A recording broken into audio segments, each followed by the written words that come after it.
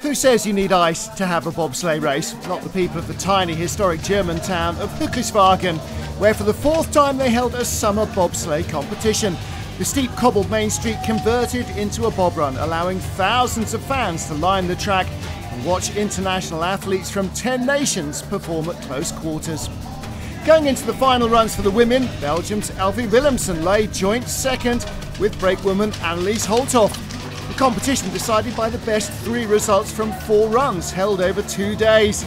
The women's race so close that any slip could mean disappointment. It was a fast run for the Belgian Bullets, but would it be fast enough? Tied with Elfie after 3 runs, Esme Campus, shaving the walls, the Dutch driver who recently announced her retirement from professional sliding, went 1.6 seconds quicker with her brakewoman Sanne Dekker.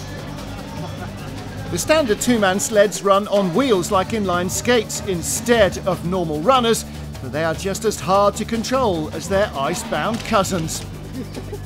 Germany's Anja Schneider-Heinze had been fastest in all 3 preceding runs, and with brakewoman Lisette Turner set another fastest start. The 2006 Olympic champions sealed a popular home win as they came down the course another half-second quicker than the Dutch. Fantastic result for Germany's Anja Schneider-Heinze. The slow motion shows just how much steering effort is required to get these sleds down the narrow track. Schneider-Heinze coming out comfortably on top.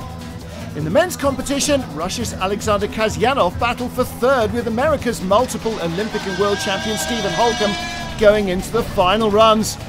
Kasyanov and brakeman Vladimir Zaitsev ended up tied with Holcomb and Justin Olsen completely equal. But having set the fastest individual time, the Russian was given the nod in 3rd place. The organisers decided, however, not to split the Russians and the Americans and put them both on the 3rd step on the podium. Swiss legend Beat Hefti set the fastest start time with Alex Baumann, and he laid down a smoking final run to challenge for the top spot. The multiple European champion rattling the barriers as he tried to chase down victory. Hefti showing his skill summer and winter, rubbing down the wall, looking for the fastest time.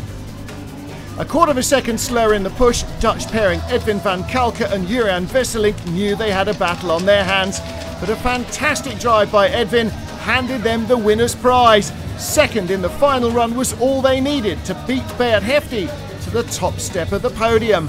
And look how hard they had to push, clattering across the finish line to take it by 1 single point.